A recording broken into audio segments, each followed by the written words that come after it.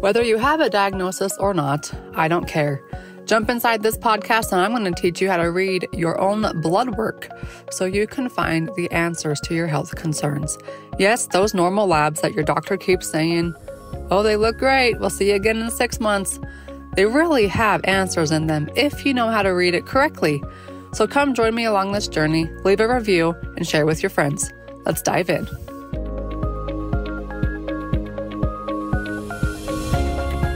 What health coaching certification program do I recommend? I get this question asked all the time.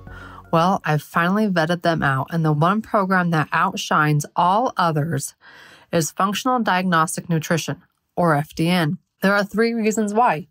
1, it's very clinically based and teaches labs. I myself turned down a master's degree in functional medicine because it didn't teach labs. 2, you have lifetime access and it always gets updated. This is important because things change and you need to be in the know. 3, when you complete the training on your timeline, they have an incredible post-grad community. So they don't just kick you out on the streets and say, good luck. If you've been thinking about receiving your health coaching certification or are a practitioner looking to branch out and scale a virtual practice, now is the time. Make 2023 your year. Do this for you, your family, and those you're about to help. Go to fdntraining.com/Dr. Kylie. Check the show notes for a $250 off code available for a limited time. I am happy to announce that I have partnered with Functional Diagnostic Nutrition because I love their program so much. They are now the podcast sponsor. All right, let's get into the podcast episode. Here we go. Welcome to the Beyond the Diagnosis podcast with me, your host, Dr. Kylie. I can't believe it, but we are 6 seasons in and nearly 200 episodes. We've been doing this for about 3 years now, so I'm glad y'all love it. I'm glad you've all stuck around for a while. I have on with me a naturopath and health coach. Her name is Lauren Nelson, and she has a story of, let's just say, nobody wants to sit in her shoes at some point. But that said, she understands what you're going through. If you've been bedbound, if you've been stricken with chronic fatigue and all the things and no one can figure out why, listen up, because Lauren is going to not only walk you through her story, but how she overcame it, what was the cause, and it might shock you. And in fact, I'm just going to give you a little secret tidbit here. She had to move states in order to get healthy. So, Lauren, welcome on. Thank you so much for having me. It's a pleasure to be on. I've listened to your podcast for years, even in the depths of my chronic illness. So it's pretty exciting to be here. Yeah. So explain to us where you were. This chronic illness we talk about, where were you in it's that part of life? Hard to really grasp how bad and how long it really was. But I started getting sick in my late teens. I'm in my mid-30s now. And I was going to doctor after doctor with this just extreme fatigue. No one could figure out what was going on. So once I hit my 20s, I continued to get more tired. At about my mid-20s was basically housebound and at some points in my journey, bedbound, with really no answers, hope, or solutions. I'd either go to a naturopath and spend hundreds of thousands of dollars on supplements, or I'd go to my regular doctor and they'd just tell me to maybe reduce my stress or, but everything was normal and looked good. And so I decided to take healing into my own hands and went back to school and went down the rabbit hole of research. I am a research geek and figured out that I was living in toxic mold. So at that point, we were living in Portland, Oregon. And we, if anyone is familiar with Portland, it rains a lot. And I could not find. And when we say it rains, I lived in Portland, Oregon for 4 years. Coming from desert Utah, I knew it was a desert, but it's like you don't understand it when you go to something green. Now it's gorgeous. But when we say it rains, it's just like this moisture just sits in the air all the time. 10 months out of the year. Sometimes it will actually physically rain, but it's usually like this light mist that's always there. So if you think about mold in a wet environment, people experience this a lot along the coast too, like San Diego, where you've got the mist coming off the ocean. It's a big deal. So she's bedbound, she's housebound in a house that's causing the problems. Exactly. And being in Portland, we were renting at the time, so we just kept trying to find different places. So we ended up finding a house that we thought was safe. We ended up buying it because we were like, if you purchase a home, you can control your environment. So we bought this home. For a few months, I was like kind of getting better, and then went through a winter and I had all my symptoms all over again. And the symptoms are very familiar to me. I could start to kind of pinpoint this extreme heavy exhaustion. It felt like there was cement on my body at all times. And I decided, I'm like, all right, if the house is making me sick, I'm just going to start sleeping in a tent in our backyard, because at this point I can't get out of bed.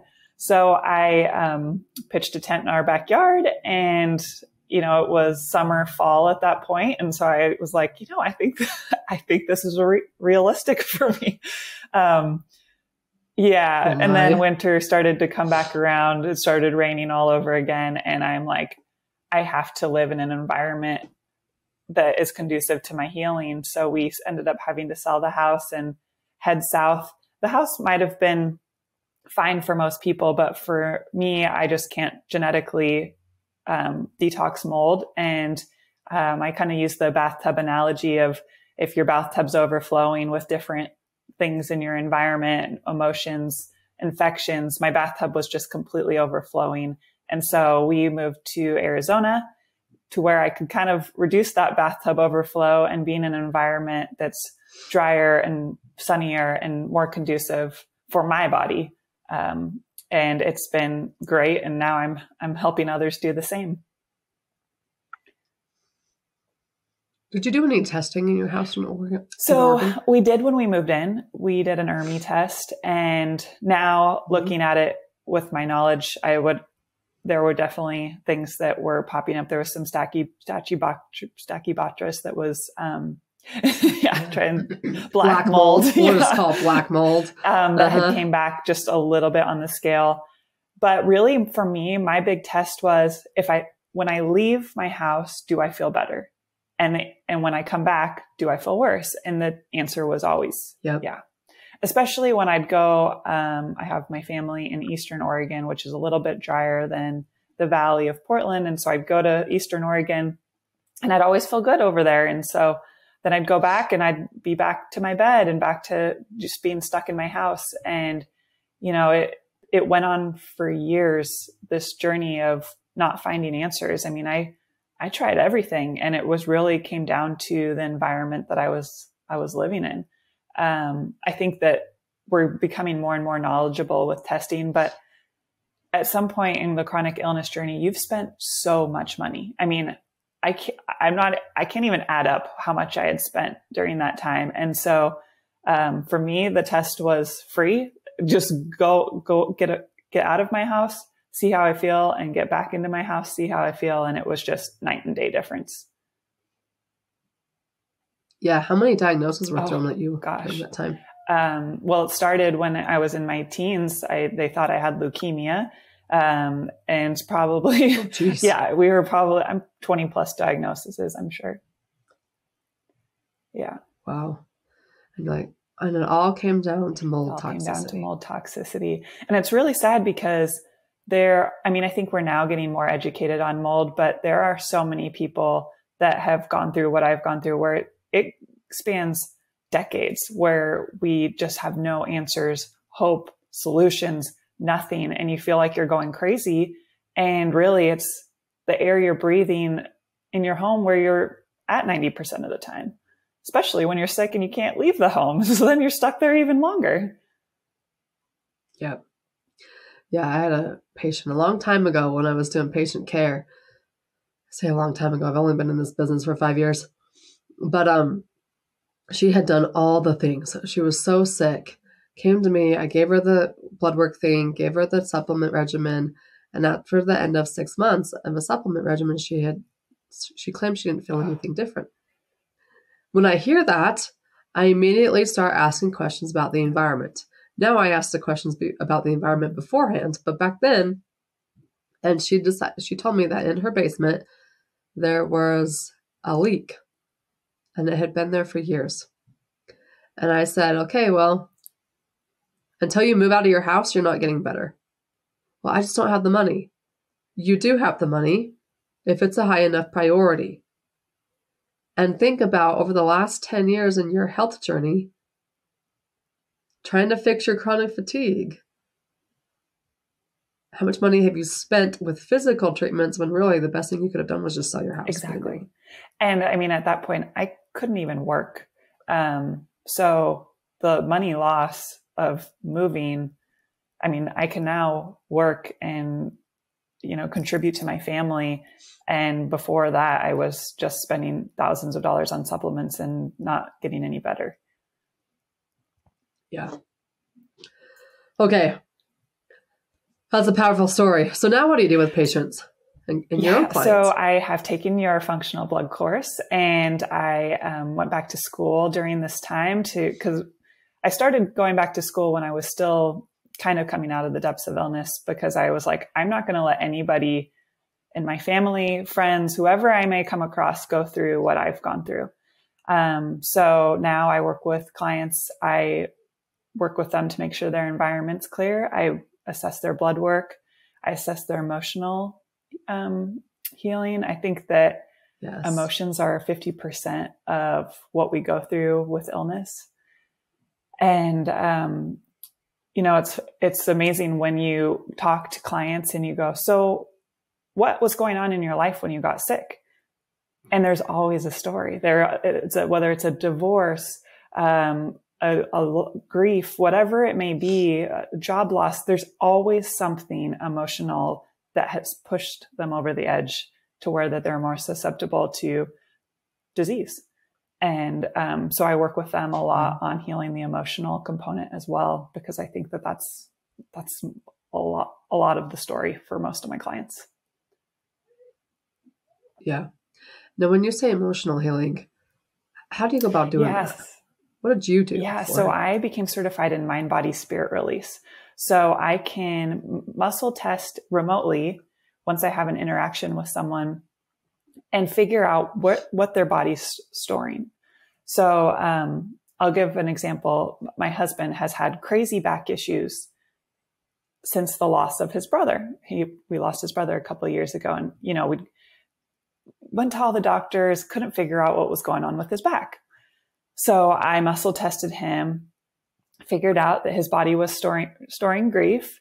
And then I take a cold laser and I go through acupuncture meridians. And he said that when I was putting the laser over different parts of his body, he felt his body get hot and release his back pain. And he hasn't had back pain since. Oh, that's cool. And it was a cold laser. It wasn't like you were pricking him with a needle, touching his body. You just shine the laser on those acupuncture points and bam.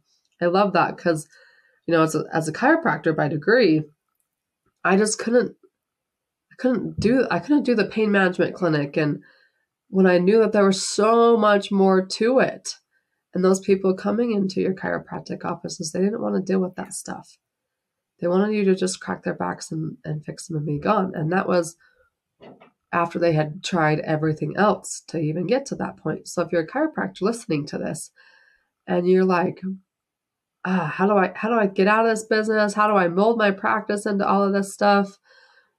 You're in the right place, because I've got some good things coming in 2023. So if you haven't heard the announcements yet, you need to hear the announcements. I'm going to just zip my lips until they happen right now. So, okay.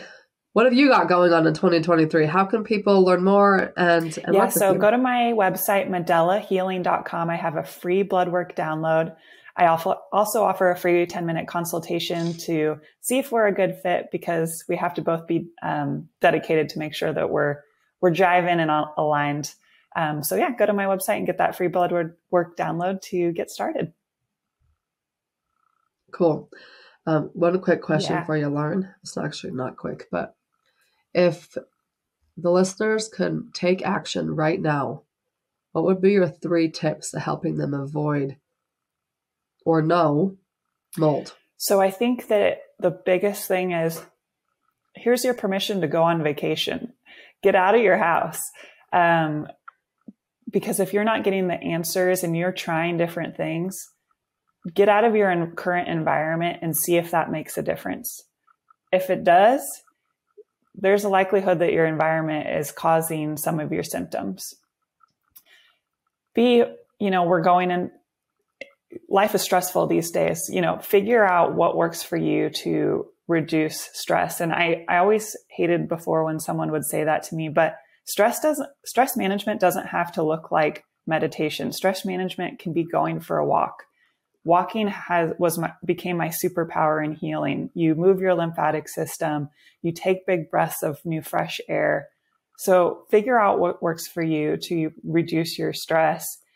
And then number 3, make sure that you're fueling your body with good nutrients, food. Make sure you're eating a whole foods diet. Just avoid the middle part of the grocery store and make sure you're nourishing your body, because it's really mind, body, and spirit to really heal. So get out of your current environment, then be careful. Don't just go hang out on the beach where other mold houses are. What works for you to reduce stress? I love how you mentioned walking, because I've had conversations with clients where they're insisting on going to the gym and working out. And I'm like, no, you're stopping that. And even I see people post pictures of themselves or videos like, I'm doing this 30-day program, I'm working out. And I think, you're destroying your body even more. But I'm glad you feel cool that it's exercise. But it's find that avenue of movement. It doesn't need to be exercising, running your guts out, say something that you hate, but you're doing it because you have to, or you go to the gym and lift weights. It can be walking, it can be yoga. It can, there are so many different avenues to get movement in. And I like how you said, not only walking, but taking a few walks during the day. I spend a lot of my day at the computer, whether I'm sitting or standing, but now that it's freezing cold outside, I don't do it as much as I should, but you just take the walk around the block. It's 5-6 minutes, clears your mind, clears your head, and you're more productive because of it. So reframe the way you think about exercise, reframe the way you think about stress reduction. And then 3, fill your body with nutrients it needs. It can't work if it doesn't have the tools it needs to do its job. Okay, so Lauren, once again, they can learn more and work with you at medelahealing.com. She has a free blood work down guide there, guys. You should go check it out. Y'all have been listening to my podcast. You know how valuable blood work is. So go grab her blood work, get download, and check out what your labs really say. And speaking of labs and mold, I often get this question, is there a marker on your blood work that can determine mold? You would say no, right? Because I'm going to say no. But maybe you know differently. Yeah, no, there's not. There's the ERMI test, in which you can actually test your physical environment. I would say has been the most popular. But again, as Lauren explained to us, just because you have those results and they say it's clear or negative doesn't mean jack crap. 2, I think the best test is exactly what you said. Get out of your environment, come back in. Did you feel better away? Do you feel like crap when you get back there? Those are good tests to figure out. So if you've been trying everything, all the supplements, all the blood work, all the things, check your environment, and you might actually have to go get some emotional release. And I'm just going to call it that because I think that's what it is. But where your subconscious gets rid of these emotions that you've just been harboring, and you might not even know it. Just like her husband's example, back pain. It's gone after he released the grief he was holding on to. So if you truly want to heal, you better put in the work and the effort to do it. But that being said, it's possible. And you can. Lauren is a walking proof. Lauren, what's your life like now? Oh my gosh. You wouldn't believe it. I mean, I wouldn't wish what I went through upon anyone, but the things that I am so grateful for, we went out to dinner this last weekend and we were going to go out afterwards. And I'm like, I cannot believe I have the energy to do this. Like, to be able to go sit at a restaurant, meet new people. I mean, the things that most people take for granted, I am so thankful that I get to do now. I exercise, not too much. I eat at restaurants. I live my life like a normal 34-year-old. And I never thought I could say that. So if you're listening to this and you feel like you're hopeless, there is hope and you can get better. And Lauren's a walking testimonial. So again, go find her, grab her free blood work download at medellahealing.com, MEDELLA healing.com. Thanks you so Lauren. much. The health coaching certification program that I recommend is Functional Diagnostic Nutrition, or FDN. You can get started anytime. So grab the $250 off code from the show notes and go to fdntraining.com/Dr. Kylie and get started. Don't wait any longer. Make 2023 your year. Do this for you, your family, and for those you're about to help. fdntraining.com/Dr. Kylie. Ready to have all of your blood work compiled in one location where you can easily read it all together? Well, go grab my book, Why Are My Labs Normal, on Amazon. Grab it, learn how to read your own labs, and take the power back in your hands, because your normal blood work is loaded with answers. You just got to have the right person reading it, and the right person can be you. Go grab it on Amazon, Why Are My Labs Normal by Dr. Kylie Burton. Leave a review, and we'll see you on the next episode.